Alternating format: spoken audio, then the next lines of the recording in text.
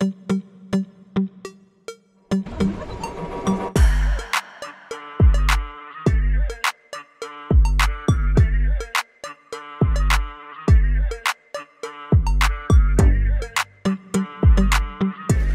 and welcome to Sapporo, Japan. I am at Japan's largest winter festival and it is awesome.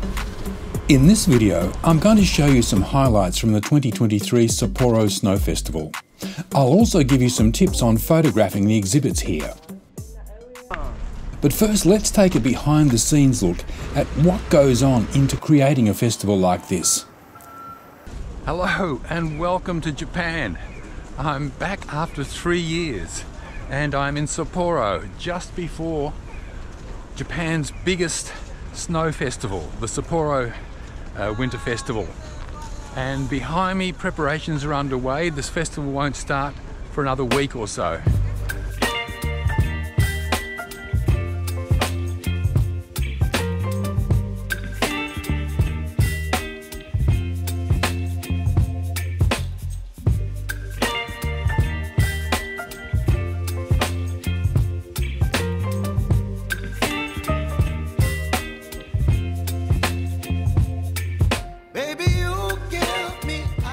Of course, it takes a lot of people and teamwork, and there are two main groups which contribute.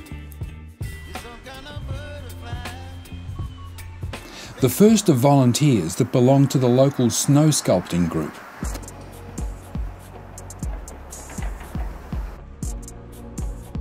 The second group may surprise you. It's the Japan Self-Defense Force. This is the first time the festival has been held since 2020. As a tribute to the medical workers who have helped battle COVID, Defence Force personnel are building a recreation of Florence Nightingale's childhood home. Florence Nightingale was part of a new wave of disease prevention practices during the Crimean War.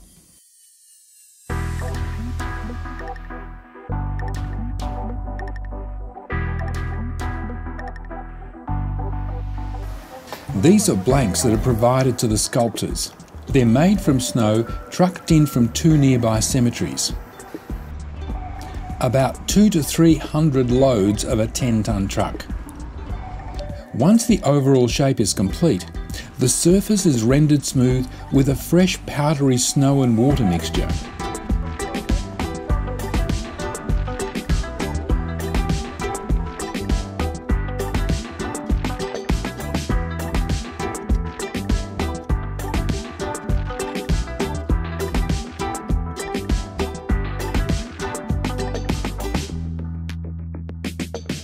Snow Miku is the festival mascot. To quote, "It is the character who enlivens the wintry Hokkaido." The design is based on a snow sculpture created for the 2010 festival.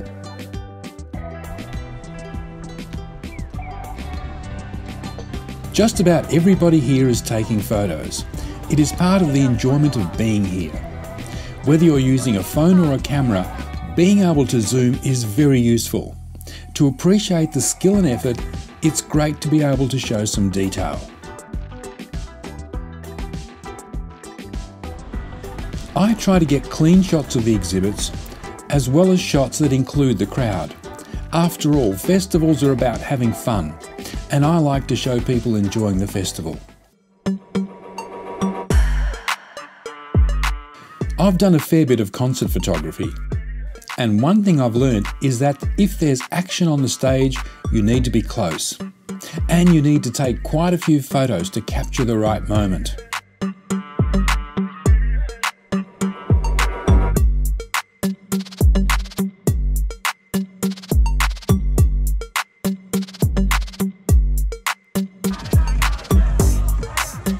And don't forget the audience.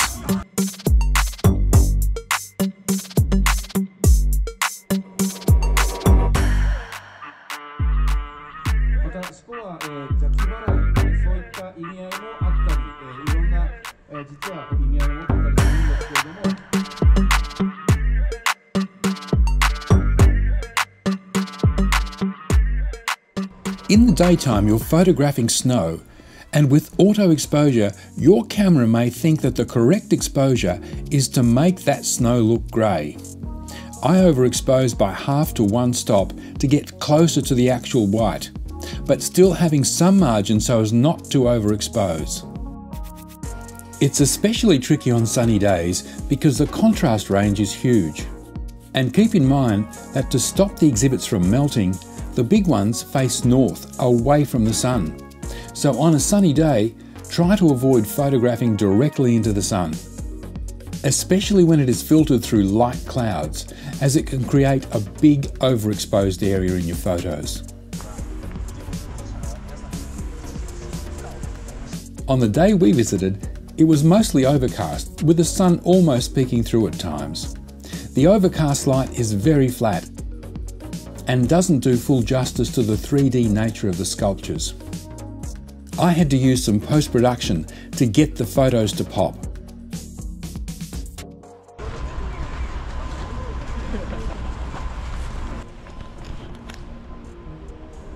During the day, having a bit of sun coming from the side is much better. However, my top tip for photographing these sculptures is to come after 4 p.m, when the light in the sky is starting to fade and the lighting is turned on. That's when these sculptures come alive.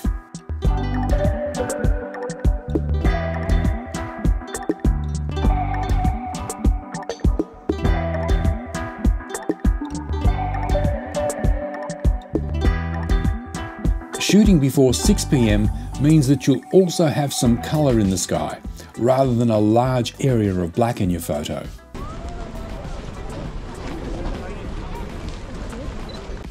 Another benefit of shooting at this time is that during the day, the sculptures are competing with the background.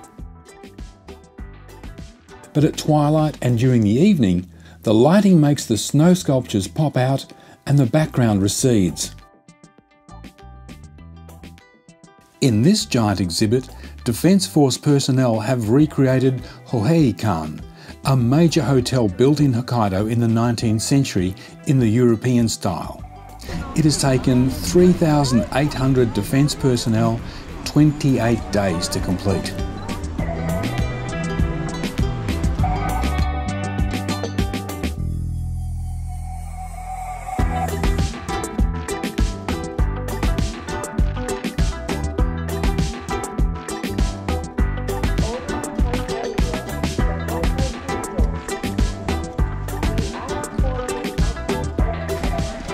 In 2023, because of COVID, the scale of the Sapporo Snow Festival has been reduced.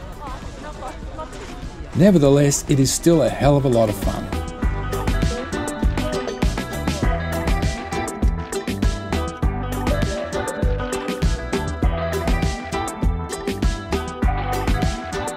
Thank you for joining me on this walk through the 2023 festival. If you like this video, please check out my other ones. And subscribe to see new uploads. See you in the next one.